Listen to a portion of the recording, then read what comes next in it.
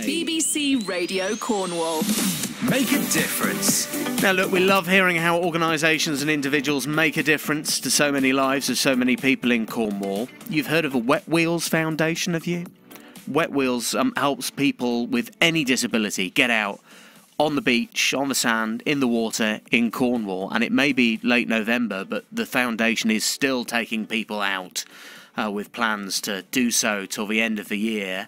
Let's find out a little bit more. Paul Kimberley is one of the directors of Wetwheels. Hi, Paul. Hello. Good afternoon or late morning to you. Well, no, it is nearly. We're nearly lunchtime. I'm blue and hungry as well, I can tell you that. Tell me, so Wetwheels, you continue. It might surprise a few people. You will continue your schemes into the autumn and winter. How are you able to do that? Well, Wetwheels Southwest is our CIC name, and we've got a powered catamaran with two 325 horsepower engines on the back. We're based down at the Falmouth Haven Marina in Falmouth, and because we are on a floating high tide, low tide pontoon for easy disabled access, we can run 365 days of the year, excluding the days she comes out for a service or a clean. Wow. So all year round. That's great. And what special activities are you going to be doing over Christmas? Have you got anything planned? Oh, good gracious. We've got continuing. We've had a fantastic sort of just over first year based down here. There are actually 6 boats based around the country under the Wetwheels Foundation. And we, as Wetwheels Southwest, have had an amazing first year of operation down here. We go out to sea. We've got very often, even today, I've just seen footage privately through the other directors. There's dolphins out there in the flat, calm sea playing. So we see dolphins, seals, tuna, seabirds of all kind. We've got a couple of lobster pots.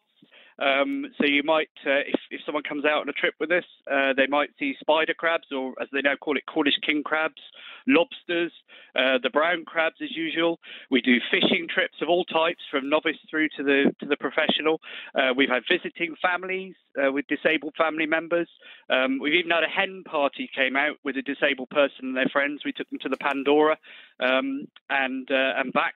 We've got a shanty man, Pat, that sometimes he's a volunteer crew. And if you ask him nicely, if Pat's on board, he'll sing you a Cornish shanty. Lots of local groups have used us, like Falcare, CAP, the Cornwall Children's Hospice, Little Harbour. And we're supporting people with physical and hidden disabilities. So, if there's anybody out there, a company that want to help improve, their staff mental health, or any private people and families that need a bit of a pickup in the winter or throughout into next spring and summer, then get in touch with us, and we can take them out and give them an adventure or something to bring a smile to their face and some happy memories. Now, Paul, you just launched this YouTube channel which kind of documents some of the adventures that the charity goes on. What's been the response to that? Well, we've just literally started it in the last week, where we had so many bits of footage that we had on our Facebook site, because we've got a Wetwheels Southwest Facebook, we've got Wetwheels Southwest website, and lots of the videos end up going further down in the streams on these social media platforms, etc. So I thought, well, let's set up a YouTube channel and put everything we publish, put them up on there so people can have a browse around, look at the wildlife ones, look at the adventures we do. There's even a 360-degree virtual reality experience video that you can put a phone into a little cardboard headset and experience what it's like to have a trip on Wetwheels. So, you can be in sort of a wheelchair-bound person, come down the pontoon, straight onto the boat, and experience what it's like to actually have a trip out with us. Admittedly, this one is done by another boat in another area, but it's exactly the same experience because all the boats are mirrored of each other. And this has been your life, Paul. You've always loved the sea.